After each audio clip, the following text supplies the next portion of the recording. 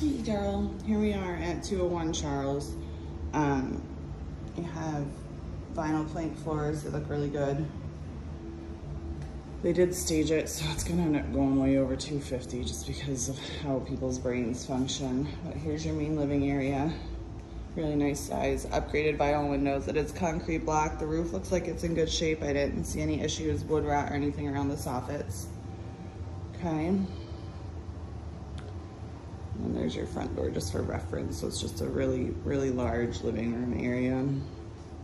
You walk over here. This little half wall is laminate covered. Okay, you have 12-inch tile on the floor in the kitchen. Kitchen's a little rough. It's white laminate. It is got some swelling and peeling, so I would recommend, they have this built over to be a bar that looks out into the living room. Okay, so, I mean, here. Kitchen's a little rough, but it's hardwood. So we could easily change the hardware and paint the cabinets and sand them, and it would look really good. And then just laminate countertops.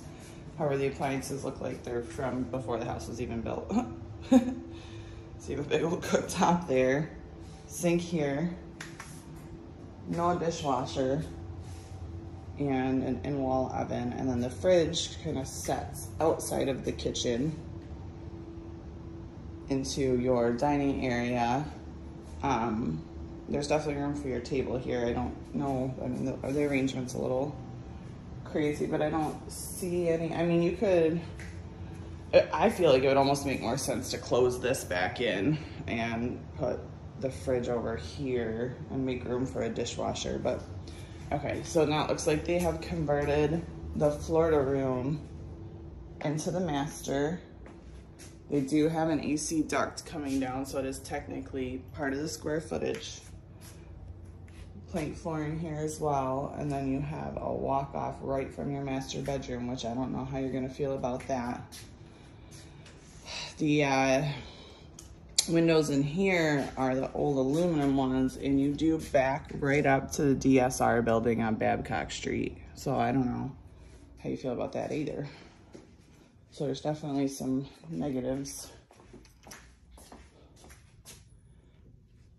Nice. What? All right, I don't like this house. Your master closet is also where your water heater is. And yeah, no. Okay, we'll keep going though. Here's your master bath. Bathtub. The tile is, the grout's pretty dirty and it's not in bad shape. You do have the aluminum windows back here. Hey, it's got the sink you like though. And then a bunch of storage.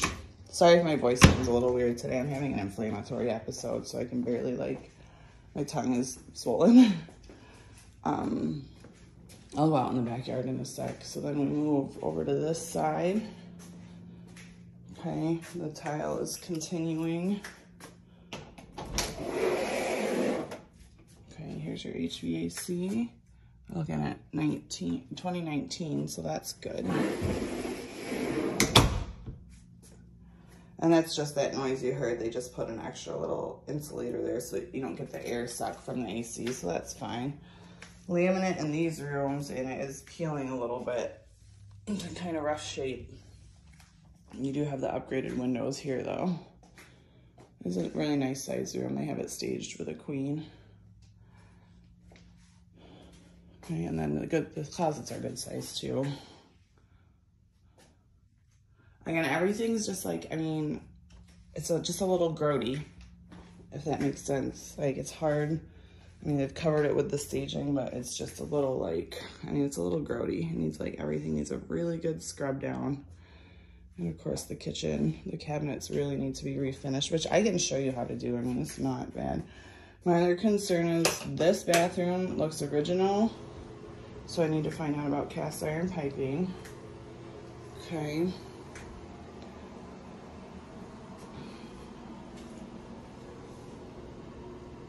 All right, nice deep old school cast iron tub though, which I'm jealous. So if you do remodel the bathroom and rip that out, I'll take it. Okay, we're gonna head into, let's see right here real quick. Probably the pantry. Yeah, so your pantry is kind of on the back side of the kitchen. Oh, Under the tile, you have terrazzo floor though, and terrazzo is coming back, and it's really pretty. So if they haven't like ruined the terrazzo with the like the glue where the plank floors are, where the peeling floors are, you could always pull that up and you just polish the terrazzo and it looks beautiful. So here's your garage, one car. It does have a good garage door, so it's the first time we've seen that. Tons of outlets. It's another water heater, so I don't know if your master has its own separate water heater. You do have a GE panel, but you have a Sears main interrupter. I need to find out about that because I haven't seen that before, and I know it's old. This is wild. Yeah, this is a lot to worry about with the inspection as far as I'm concerned, just because of the potential for cast iron and all that. I'm gonna cruise out to the backyard real quick so you can get a feel for that, which does not offer a lot of pricing. Again, I mean, you can access the backyard from the garage, but then your only other walk-off is from your master, which I know, like, your backyard lifestyle, that might not be ideal. I mean, you have this pad here, it's not covered. It's a good backyard, but again, yeah, there's DRS. So it's certainly not beautiful. I mean, you could always plant a line of those fast-growing palms and have it completely covered in 2 years. You wouldn't see anything, but okay, so here's the back of the house. I think it looks like this addition is definitely just wood frame. So your master bedroom is wood frame. Okay, and again, you got like a little bit of settlement cracking and things, so it's a lot to think about. I'll get this uploaded and sent over to you.